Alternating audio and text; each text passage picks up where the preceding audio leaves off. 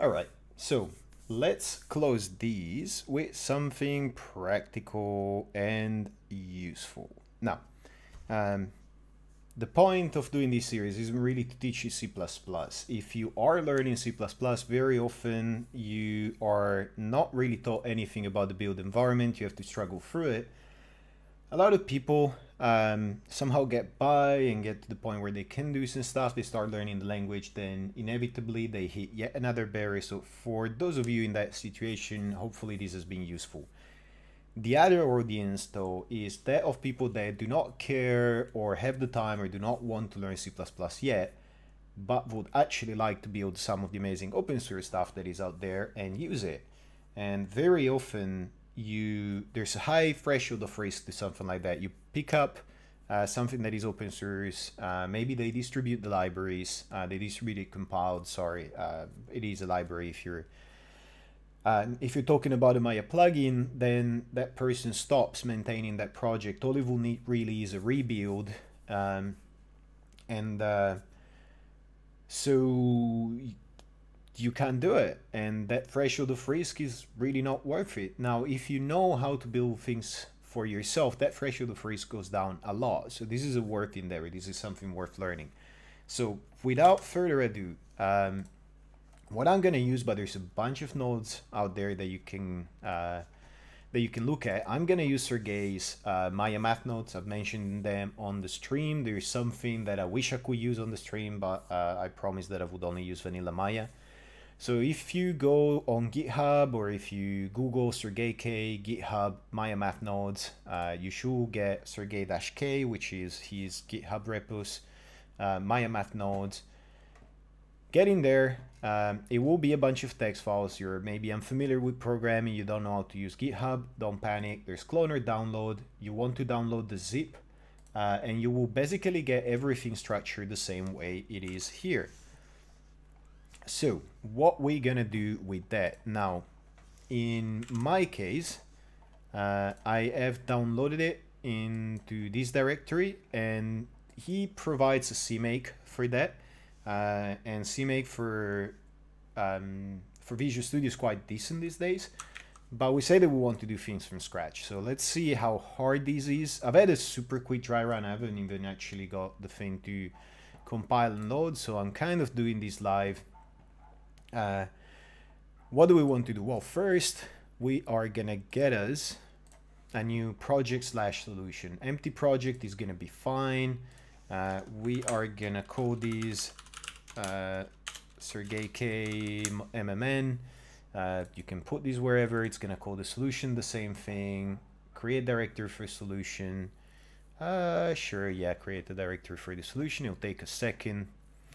Now, I also prepared the text file more for listing and reminding. There's hardly anything that you need to remember or know other than you will need the Maya headers, you will need the Maya libraries, and you will need to export initialize and uninitialize. And maybe if you really want the preprocessor defs, this is pretty much all that ever makes much of a difference. So let's start configuring this.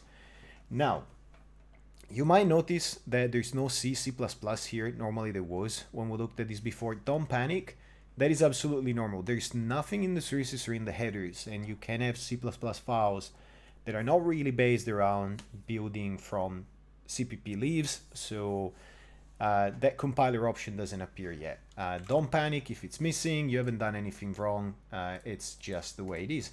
So the first thing we want to do is add the headers. Now VCC directory, these C++ directories, executable directories include, there you go, include. You want to append the path, you can use variables or whatever it is, and append the path where you can find the Maya headers, might be 2017 or whatever else. Remember to be in all configurations here so that you don't have to struggle doing it for multiple configurations. At this point in your budding developer career, you're unlikely to want to create too many differences between them. Now, the linker is, remember, what takes care of the libraries. I don't know where everything is all the time. I usually just go, I know what I want and I know what it's called. So I usually just go in all options and look for what I know to be the name. So additional library directories. There you go. Program files Autodesk, same as the include, but it is going to be lib, so that as we add new libraries, we will know what to, we will know where they can be found. Now, additional library should be in Visual Studio. There you go. Additional dependencies, sorry. We've talked about these. Hopefully this is still going to be clear. There's a bunch of stuff. Sorry. There's a bunch of stuff that by default Windows will bring in for you, inherited values because of the default project. You probably don't need them. You can keep them in there. There's hardly anything other than kernel 32 maybe that's going to be symbolized. So, and user 32. So they're not going to fatten up much, and your lookup should still be reasonably quick. If none of what I just said makes sense, don't worry, you can just ignore it. Now, going back to what we have talked about before, in your Autodesk Maya installation lib, you will find several. You hardly ever need most of these. If you have no viewport stuff, you don't even need OpenGL. Everything you need is usually going to be in here. If you want to err on the side of caution, Foundation plus all of the OpenMaya stuff will usually get you by about 90% of the time where you're using simple nodes, such as in this case I reckon Foundation, OpenMaya, possibly OpenMaya UI should be enough. So we're going to start with those. I'm doing this live. I want to keep the errors if I get any, because I think it's kind of the point. It's supposed to be instructional. So that should be it. We're gonna okay that. Apply that so that we save it. It's not impossible that you get a crash when you mess with the solutions, especially when they're empty, ironical enough. So watch it. Now, these active Win32, active is Win32, sorry. Win32 and x64, you don't care for that distinction, so you can go in Configuration Manager, edit. x86 is 32-bit, x64 is 64-bit. Just remove that x86, you don't really care. There's not even a 32-bit Maya any longer, I believe. Again, save yourself some time and pain. Now, we've talked about RTTI and the such. Let's not go there yet. Let's see if we can get this running without that. Now, we do have, this is what I've downloaded. If it's tiny text-wise, I'm sorry for that, but don't worry. It's literally what I've downloaded from GitHub. The CMake might give us some intuition about what might be needed. So if you find that you have errors, you know, we'll go back to that and maybe read it. But to begin with, you can go in source. Now, sometimes you will find an include, and that has the headers in it, or headers, or HD or H, and that has the headers in it. Sometimes you will find everything bunched up together. If it's bunched up together, all the paths become so relative to the project that it's easier for you. If not, remember that you might have to look at what those headers import from each other, how they relate to each other, or how the plugin imports them. Now, luckily, Sergey has been going really easy with these, so we don't need to do much other than copy them where we care. So this is the solution I made, Sergey KMMN. I want to go in there. I can dump all the files in there. Actually, you know what? I'm gonna cut them, and to clean things up a little bit, to show you how the paths and stuff like that, they're really not all that relevant. The relative paths might be how these relates to the others and how they relate to each other and so on. But remember, your project just gets you the starting point. Now that we have everything in place, if we add plugin CPP in there, when these looks for something, absolute, add, array, clamp, all of these are the ones that are provided by Sergey in his plugin. They will be looked for first in the relative path. So if they're where you have that plugin, you're good to go. That's it. If you were to move them all to a subdirectory called headers, you could edit that and call it headers and be done with it. Now that we do have something, so you could also add those headers in there if you wanted individually, but everything relative pathing here, I think we're in good shape. Now we should get a CC++, yep, because it knows what we're trying to do, or it can guess to some extent. And very good. So what do we want in there actually? C++, general, these are all the compiler flags that we might want. I'm trying to think if there's anything I left out. It doesn't look like it.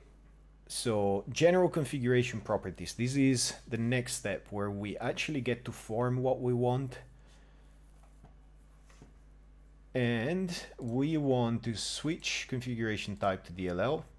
We want to do due diligence and say, look, the extension is going to be MLL because Maya and reasons. And I don't think we need anything else right now. Now, remember to do this with all configurations on. You don't want those differences. And I'm going to explain in a moment what the bug and release are. So that should be fairly self-explanatory. Now, let's try and build that. Let's see what errors we get. Error release. So these are warnings. Conversion from constant sign in to double possible loss of data. These you normally can ignore. It means there's an implicit conversion somewhere here. We can have a look, but yeah, you don't really care. Those are just warnings. They're non-lethal. Now, unknown pragma. So we say that pragmas are directives that you can embed in code, but actually instruct the compiler, the preprocessor, the compiler, like the following phases of the preprocessor. The compiler is something else on what to do. Clang diagnostic push. It's just gonna get ignored in this case. They're Clang pragmas. They're not supported by Visual C. We don't care.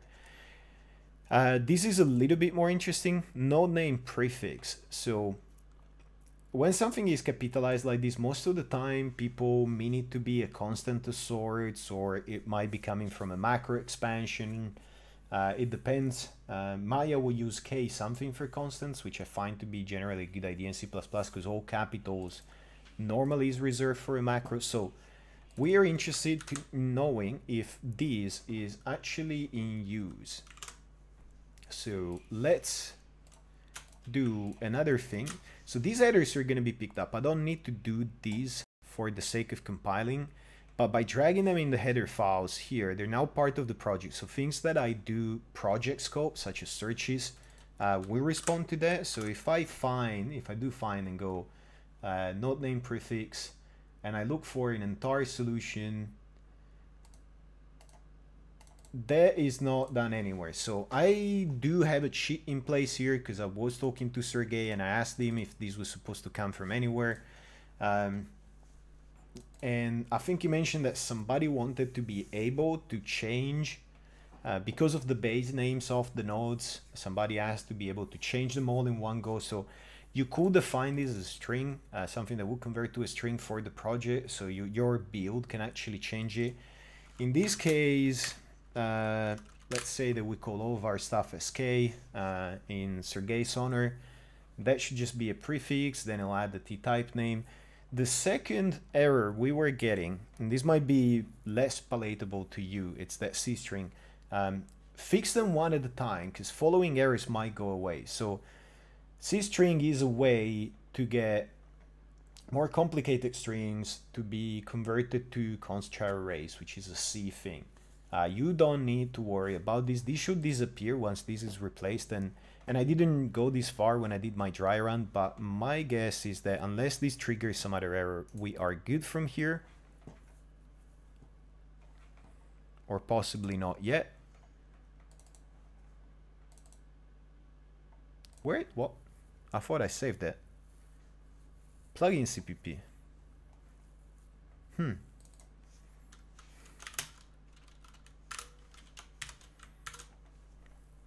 I seem to have it in two places.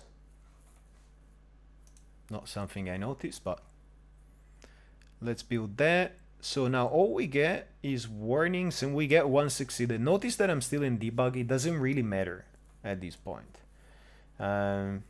So we should have had an MLL. Now I've also shown you how to change build directories and such. I haven't in this case, which means that it's done the despicable Visual Studio thing where it will have put my stuff all over the place.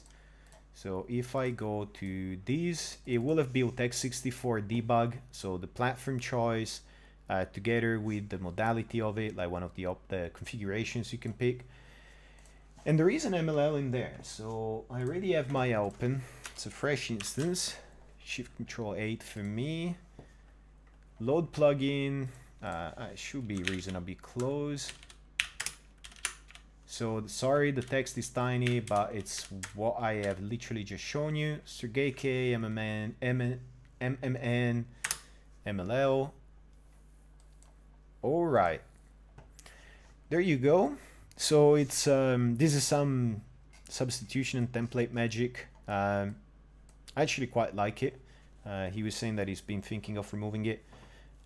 It's not a bad idea. So that's a ton of nodes, and I like a lot of the names I see. And we can do SK. Victory. All of our nodes actually work. Now this is 2018. Very good. So you are now, if you're in 2018, that's it. This is all you had to do. If anything changes, you know, if Sergey doesn't maintain this stuff anymore, you can still build your own. Now, if you are on, and we didn't even need the preprocessor directives. If you are on 2017, remember that you need to output the initialize and uninitialize functions for the DLL to be able to hook up to Maya. So in that case, it's linker. Again, I'm gonna take the easy way out, all options. I know it's the command line. Oh, never mind. Command line doesn't appear in there. Fair enough. It's an entire own thing. So those are the same that we've mentioned before. What am I doing here? There you go. Remember these: export, initialize plugin, export uninitialize plugin. Especially if you use something that is highly composed, that maybe does macro trickery and stuff like that, it might be harder for you to put deco specs or the equivalent for some other platform inside. In that case, this is a good place to put those values. In my case, I'm doing it for the sake of expediency. Now these, if you're in 2017, should have been the missing step, and you should now be able to use these nodes. Then go around, shop for more, find things that you like, and that's it. You are done. So one last note: debug and release. What is the difference? Now, the long story short is that if you're compiling plugins for yourself, you always want to be in release. Optimizations get turned on. The things that get compiled are going to be considerably faster, like a lot, orders of magnitude in some cases. Things like recursion that can put you into Stack Overflow states because of tail call optimizations will go away. Like, if you're downloading somebody else's source code and that somebody's competent, so you don't have to worry about fixing stuff, you just want to use their things, you want to use what they have made available, being released, and that's it. The point of debug is that there's a lot of stuff that gets added, and this is a difference in the configuration. There's a lot of stuff that gets added to the intermediate files. There's additional files exported that allow you to hook a debugger to pretty much anything, whereas release gets optimized, so a lot of hooking points might completely be optimized away by the compilation process. That is it. So if you're learning C++ and you want to actually attach a debugger and so forth, go for debug, play with things. Once you're happy with everything, once you've analyzed whatever you want, or you want to test performance, you switch to release. If you are just looking to build stuff, put it in release, build again. It's extremely unlikely that something will build in one mode and not the other. Ignore those warnings. Generating code, once succeeded. If you haven't changed the build and intermediates, then you will have to go up. x64 should be the only platform you have. Release. Get them MLL, copy wherever you want, and that's it. That's your plugin loaded. That's your plugin compiled. Put it wherever you want to load it from. And with that, that's it. Thank you very much for following these through all of these hours and all of that. I hope you found it useful, and I will see you on stream or on the next videos.